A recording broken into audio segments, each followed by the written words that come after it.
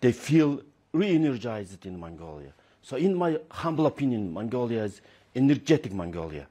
So it's a very rich country. Mongolia is considered one of the 10 richest countries in terms of variety and volume of mineral resources. It's quite easy to be a democracy in Western Europe where you're surrounded by like-minded, all right, some are liberals, some are right-wing, but they're all there. But you are a democracy surrounded by a communist state and Russia, which is, I mean, one wouldn't describe it as a functioning democracy at the moment. Is that difficult? Does that put Mongolia in a difficult position? So Mongolia's democracy is young and fragile.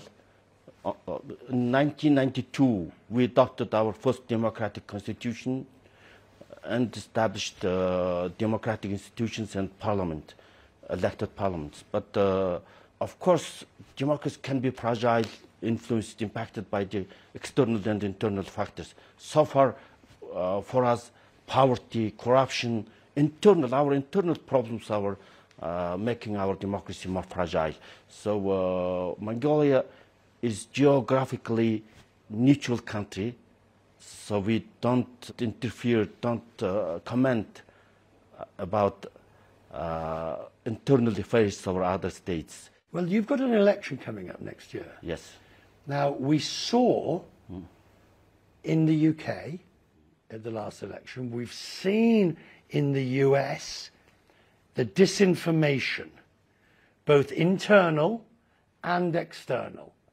Do you worry that social media could be used next year for disinformation in your election campaign, and that you need to guard against it? That's a very good question. So worldwide, the internet, social media, artificial intelligence, and fourth industrial revolution positively and negatively impacting to the democracy, democratic institutions and elections as well.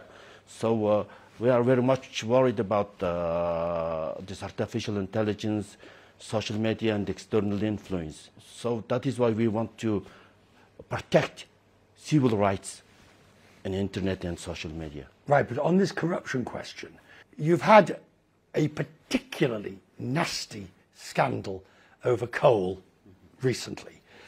Do you think that the public can be confident that you've rooted it out, that the lessons have been learned? There'll always be some corruption, but that the judicial and legal system has worked as it was intended?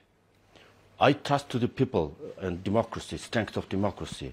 So transparency is the key for fighting corruption. And in order to consolidate our democracy, to fight corruption, to ensure human rights, to strengthen our democratic institutions, we amended our constitution. We improved, expanded representativeness of the people. So it will create more transparency, more check and balance, and it will ensure and encourage real fight with corruption. So transparency, people will control. Why I'm talking about by the people and for the people. So transparency will help us to fight with corruption in broader terms. Final question, sir.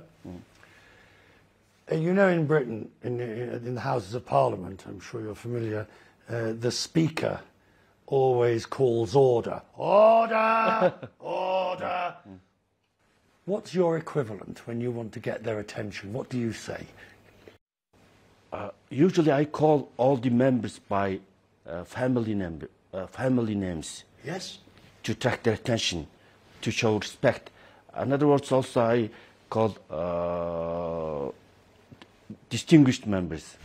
So I try to, and also I they have the gavel. Have the gavel.